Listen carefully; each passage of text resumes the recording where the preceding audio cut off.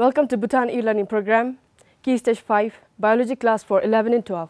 I'm Sangil Hadin from Karma Academy based at Paro, Sabah. Alright, let us begin our lesson. But before we move into our lesson, I want to ask you one question. Can we make food? I'll give you time to think. I heard you, some of you are saying we can make food. But let me tell you this. Scientifically, we cannot make food. What we can do is, we can go to the extent of cooking food, but we cannot make food. So who does this? Who prepares the food then? Who makes the food? Yes, you're right. There are autotrophic organisms called plants. As you can see in the slide. So these are autotrophic organisms that makes food for us. What are these? Have a look at the slide. These are cereals, vegetables and fruits. What humans do? They cook and eat this food prepared by the plants. Then don't you wonder, how do humble and kind plants prepare this food? There is a beautiful term called photosynthesis. You might have come across this word from your lower classes. It is no other than photosynthesis. They prepare food by the process called photosynthesis. So today we are going to learn about this incredible process called photosynthesis. By the end of this lesson, you should be able to explain photosynthesis, describe the phase of photosynthesis, explain the rate of photosynthesis in relation to law of limiting factor. So this picture gives a general idea of photosynthesis. As you can see in this figure, plant traps sunlight, they use carbon dioxide and water as raw material, form carbohydrates as product and oxygen as byproduct. So have you ever wondered, where does this photosynthesis occur? So let us talk about the location or site of photosynthesis. Generally we say photosynthesis occurs in the leaves, right? But to be specific, remember you are a biology student, be specific. Photosynthesis occurs in the chloroplast. If you study the structure of this leaf, it consists of upper epidermis covered by a cuticle which prevents loss of water, lower epidermis which consists of stomata. In between these layers there are mesophyll cells arranged in two ways. Upper ones are arranged compactly, we call it as palisade mesophyll cells. Lower ones are loosely arranged, we call it as spongy mesophyll cells. Meso means in between and phyll is related with the leaf. So these cells are in between these layers. That's why it is called as mesophyll cells. If we enlarge this mesophyll cell, you will see a prominent vacuole. At the side of the vacuole, it will have a nucleus. It is not shown in this figure. And it is said that mesophyll cells, it will contain around 300 chloroplasts in the periphery of the cytoplasm. If we enlarge this chloroplast, it consists of, so we have chloroplast. It consists of double membranes and it consists of proteinaceous colloidal matrix called stroma, and there are stacks of membranes over one another, arranged over one another. We call it as granum. Plural, we call it as grana. These grana are connected by a membranous structure called stroma lamellae. One such structure of granum we call it as thylakoid, and in the membranes of thylakoid there are chlorophyll pigments. And light phase of reaction or light phase of photosynthesis occurs in these membranes of thylakoid. In the stroma, dark phase of photosynthesis occurs, and all the enzymes required for the process of dark reaction are present in the stroma. Chlorophyll, chloroplast, they will have their own circular DNA and ribosomes. So remember students, my dear students, light phase of reaction occurs in the membranes of thylakoid and dark phase of reaction occurs in the stroma. And remember, your boss chloroplast is screaming at you, yelling at you that they are the site for photosynthesis. Is it clear? So let us move on with the phases of photosynthesis. We have, as mentioned earlier, we have light-independent reaction, light-dependent reaction. Light-dependent reaction or Hill reaction, named after the scientist, also known as photophosphorylation, occurs in the membranes of thylakoid. why it is called as light-dependent reaction? It is because it utilizes light energy for their process. That's why it is called as light-dependent reaction. Then why it is called as photophosphorylation? It is because this process is involved in the synthesis of ATP by adding phosphate in presence of light. That's why it is called as photophosphorylation. Remember that light reaction involves in the production of NADPH2 and ATP and oxygen are formed as byproduct. Light independent reaction, why it is called as light independent reaction? It doesn't require light, remember that. And don't get a misconcept. Just because it is known as dark reaction, don't think that it occurs only in the dark. It's not like that, my dear students. They may occur in presence of light or in absence of light. Then why it is called as dark reaction? It is because it doesn't utilize light energy for their process. What do is, they will utilize this NADPH2 and ATP, also known as assimilator power. They will utilize this for fixation of carbon dioxide and then reduces carbon dioxide into glucose. Since they are involved in the synthesis of glucose, they are called as biosynthetic phase. We are now with the light-dependent reaction, that is photophosphorylation, which comprises of non-cyclic photophosphorylation and cyclic photophosphorylation. Non-cyclic photophosphorylation involves both photosystem 2 and photosystem 1. Photosystem 2 reaction center is P680, which means that chlorophyll A of photosystem 2 absorbs shorter wavelength of light, which is around P680 nanometer. Chlorophyll A of photosystem 1 absorbs longer wavelength of light, that is around 700 nanometer. So, start with the photosystem 2 in case of non-cyclic photophosphorylation. When the reaction center of photosystem 2 captures photons, it gets activated.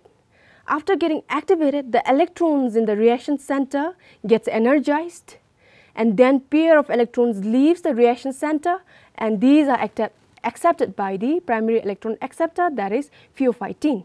Then it is transferred to plastoquinone represented by PQ, then to cytochrome complex, and then to plastocyanine, that is PC. Then it is transferred to reaction center of photosystem 1, that is P700.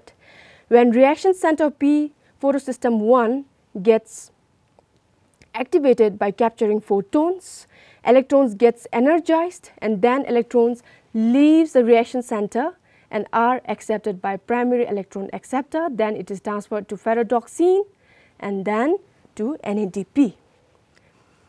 Now, the electrons lost from the reaction center of photosystem 2 is replaced by the photolysis, that is breaking of water in the presence of sunlight. Water gets broken down into half oxygen, and pair of protons and pair of electrons are released.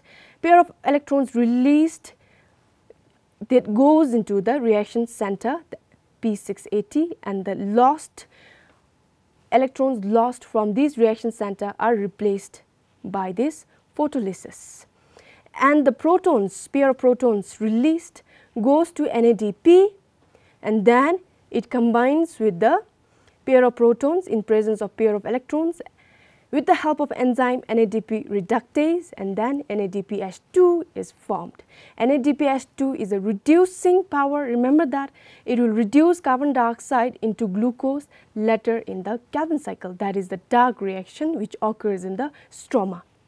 Since the flow of electrons is in the pattern, follows the pattern of Z, we also call this photophosphorylation, non-cyclic photophosphorylation, as Z scheme. Now, let us move on to cyclic photophosphorylation. Cyclic, why it is called a cyclic? Because the electrons lost comes back to the reaction center. In case of non-cyclic, the electrons lost from the P680 doesn't come back to its reaction center. That's why it's called as non-cyclic. So, in cyclic photophosphorylation, when the reaction center gets activated by capturing photons, pair of electrons are released from the reaction center. It gets accepted by the primary electron acceptor, then it is transferred to ferredoxine, plastoquinone, cytochrome complex, and then plastocyanine, and then it comes back to its reaction center, that is P700.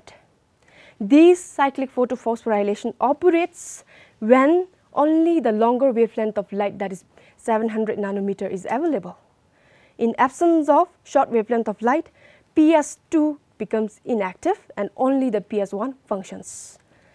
So you have to know in which path the ATP are synthesized. So have a look at this. Have a look at this figure. When the electrons passes through the ferredoxine, ADP combines with the inorganic phosphate and then ATP is synthesized. And again, when the electron passes through the cytochrome complex, ADP combines with the inorganic phosphate and ATP is synthesized. Okay, let us have a quick check here. Where does light reaction occur in chloroplast? What are the products of light reaction? So where does the light reaction occur in the chloroplast? I mentioned earlier that it occurs in the membranes of thylakoid because there is a presence of chlorophyll pigments. What about dark then? Dark reaction? Yes, dark reaction occurs in the stroma. And all the enzymes required for the dark reaction process are present in the stroma. What are the products of light reaction? The light reaction products are ATP, NADPH2. They are also known as assimilatory power, and oxygen is produced as byproduct. Since you are now very familiar with the non-cyclic photophosphorylation, oxygen is formed by breaking of water. We call it as photolysis because it happens in the presence of sunlight. Can dark reaction happen during daytime? Can dark reaction happen at night? Of course, yes. Then why the dark word comes there? It's just because it doesn't utilize light energy for their process. That's why it is called as dark reaction. But dark reaction can happen in light as well as in nighttime. So every plants, they have their own ways of fixing carbon dioxide and then reducing carbon dioxide into glucose. Some plants, such as C3 plants, fixes and reduces carbon dioxide by C3 cycle. Some plants fixes and reduces carbon dioxide by C4 cycle. Some CAM plants does this through CAM pathway. Since majority of photosynthetic plants fixes and reduces carbon dioxide through C3 cycle, we are going to focus C3 cycle in this lesson. So let us begin. So let us focus on Calvin cycle. Calvin cycle, named after the scientist. They are also called as dark cycle, or they are also called as C3 cycle. Why it is called as C3 cycle? If you look at the cycle here, the first stable compound formed consists of 3 carbon atoms, that is phosphoglycerate. That's why it is called as C3 cycle. I repeat again, the first stable compound formed in this cycle is compound which consists of 3 carbon atoms. That's why it is called as C3 cycle. It's going to be boring if you learn in a normal way, so I'm going to teach you in the form of a story. Alright, so focus. Once upon a time, there was a beautiful girl called RUPP, which stands for ribulose 1,5-biphosphate. It consists of 5 carbon atoms. So this RUPP calls her friend. She calls a friend, and her friend name is Rubisco. Rubisco stands for ribulose 1,5-biphosphate carboxylase oxygenase. Rubisco has dual nature, remember that. Her friend isn't fixed, she has got dual nature. Sometimes in presence of high concentration of oxygen, she acts as oxygenase. In presence of high concentration of carbon dioxide, she acts as carboxylase, which means in presence of carbon dioxide, Rubisco helps in the fixation of carbon dioxide in the cycle. So come back to our story. RUP calls a friend called Rubisco. Hey Rubisco, let us fix this carbon dioxide. Alright, then they goes and fixes this carbon dioxide to the cycle. And when they fixes this carbon dioxide to the cycle, unstable compound which consists of 6 carbon atoms is formed. Then the unstable compound is nervous right now. She's really nervous, unstable compound. Oh, I want to get stable. What should I do? Then The unstable compound gets the idea. It splits by hydrolysis. It splits by hydrolysis and forms the first stable compound, 2 molecules of 3-PGA, that is phosphoglycerate. We can say glycerate 3-phosphate as well. Alright, then this 3-PGA is really greedy. 3-PGA announces, I want phosphate. Announces with a very loud voice. Humble and kind ATP, 2 molecules of ATP comes into action and then gives their phosphate to 2 molecules of 3-PGA. Then the greedy 3-PGA takes this phosphate and then gets converted into 1,3-di-PGA. Is it clear? 1,3-di-phosphoglycerate. Again, the greedy nature doesn't go. Again, it announces with a loud voice, I want hydrogen. Again, humble and kind NADPH2 comes into action and then surrenders their hydrogen to 1,3-di-PGA. By combining with the hydrogen, they get converted into, they becomes pagal. Not literally pagal, but to remember PGAL, we call it, you can call it as pagal. They become pagal. PGAL stands for phosphoglyceraldehyde. It is a 3-carbon compound. Pagal has an isomer. It can get converted into DAP, DHAP. It is a 3-carbon compound. DHAP stands for dihydroxyacetone phosphate. Remember, these two we can call it as simply triose phosphate. Alright. So this one molecule of pagal remains in the cycle. Alright. They remains in the cycle and then just like you might have watched Aparachit movie, just like character, sometimes they get converted into erythrose, sometimes they get converted into pseudoheptulose, sometimes they get converted into RUMP, that is ribulose monophosphate. Now the ribulose monophosphate, again the ribulose monophosphate wants one phosphate. She screams and says, I want phosphate. Again, who is humble and kind? ATP. ATP comes in and then surrenders its one phosphate to RUMP. RUMP gets one phosphate and then gets converted into RUBP. So this is how RUBP is regenerated. Is it clear? So from this you can remember DHAP gets converted into fructose 1,6-diphosphate into fructose 6-phosphate and glucose 6-phosphate and then synthesizes glucose. So how to remember this? My dear students, how to remember this? You can simply remember this way. Dub likes to sing a song. Dub sings a song, fructose, fructose, glucose, glucose. What a simple song. So fructose, fructose 1,6-diphosphate, again fructose, fructose 6-phosphate, again glucose, glucose 6-phosphate, and then finally glucose. So from RUBP till the first stable compound, that is 3-PGA, it is called as carboxylation because this is the steps or phase where the carbon dioxide gets fixed. That's why it is called as carboxylation. From 3-PGA till PGAL, it is called as reduction phase.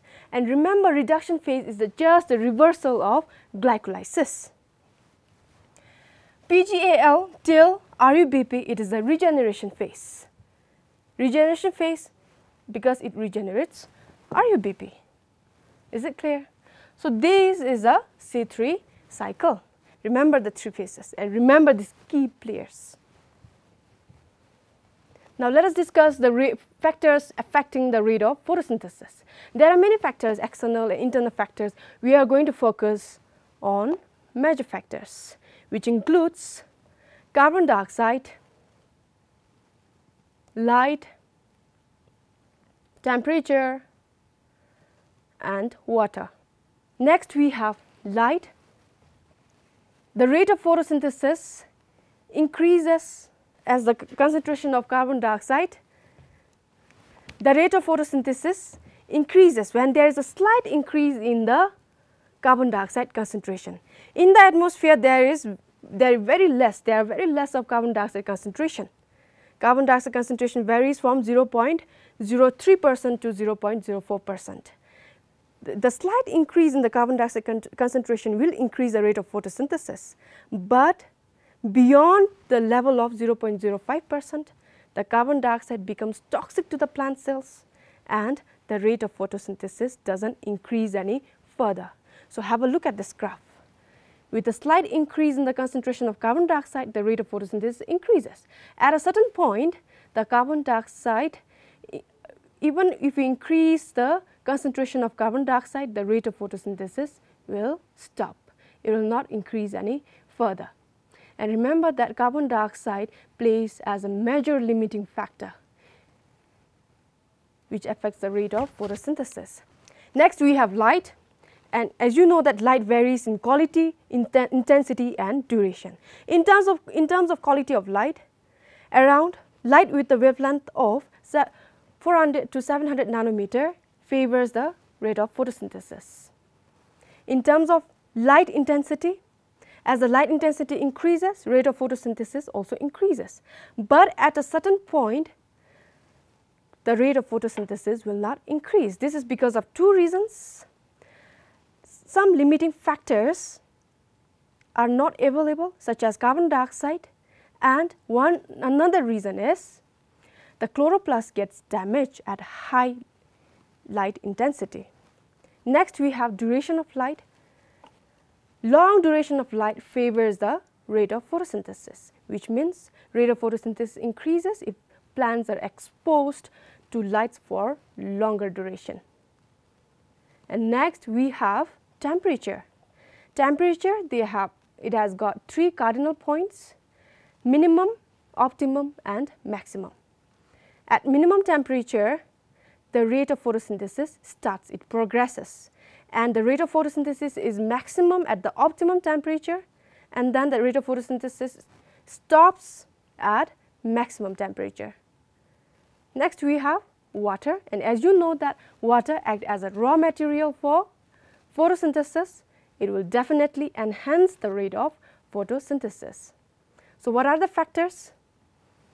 Let us recall what are the factors? Carbon dioxide, which is a major limiting factor, and then light intensity, and again light intensity varies in duration, in quality and in intensity. And then we have temperature and then water. And let us talk about the two important terms. When you talk about the factors affecting the rate of photosynthesis, you have to know this Blackman's law of limiting factor. Let us take the limiting factors: temperature,